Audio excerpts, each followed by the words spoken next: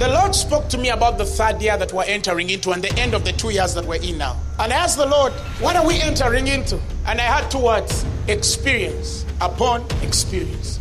An experience is an actual occasion that happens in the knowledge of an individual to whom it happens to. Certain things are going to come and override even your revelation of what you think is, to a point where something new is formed up in your life and you develop another theory.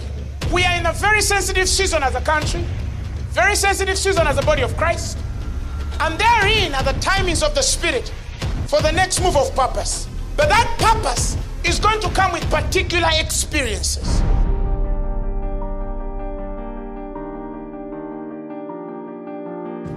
In 2016, God flourished his love on us, and everything he spoke came to pass. In 2017, there is a message for you. I saw the word written in the Spirit, and it read freedom to answer prayer. When you have answers to prayer, you have answers to men who pray. All you need is a certain grace on your life, whereby you have answers to prayer. How can you have the life which is of God and you're still bound to the superficial customs of this world, to the elements of this world, to the natures of this world? Yes, we have flesh and blood, but there's something special about us. Definitely there's something special about us. Adopt new ideals. Get a new attitude. Putting on the new man, which has been renewed after the image and the likeness of him that created him. Oh, hallelujah! God could not allow that union of spirit with him if you are not glorified. God is not united to a weak entity. He's not united to a weak body. He's not united to a weak individual. His spirit. Jesus said in his own very words, he says, and my glory I have given unto them. Anything Jesus can do, you can do. Anything. The atmosphere that walked on him, he released it on your spirit. Can somebody take this? Understand who you are in God.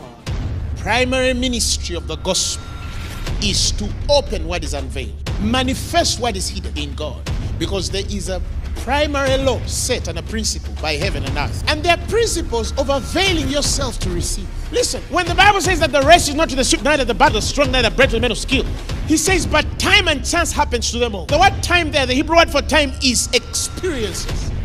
They have experiences in the spirit. And then there's an opportunity of chance that meets the experience. And something explodes. Nothing in this world is an accident.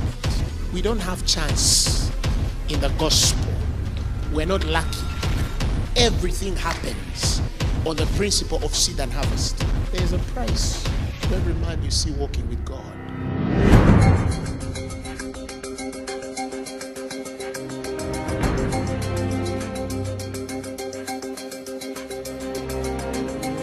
There is nothing that activates the anointing of the Holy Spirit like faith.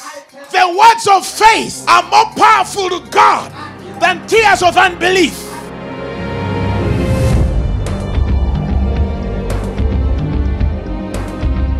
You deaf spirit, loose. Do you hear now? I'm hearing. Pain in the left hip, lower left limb, abdominal pain for 2 months. She is now healed of all the conditions written in that paper. I want you to run, don't walk. Run.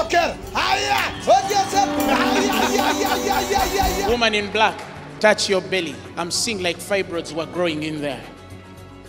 Be delivered right now. Thank you, Lord. Start walking. Somebody clap for Jesus. Somebody clap for Jesus. In the name of Jesus, start walking.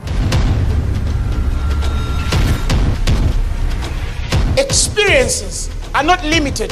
Take the limits off God. Let your faith loose.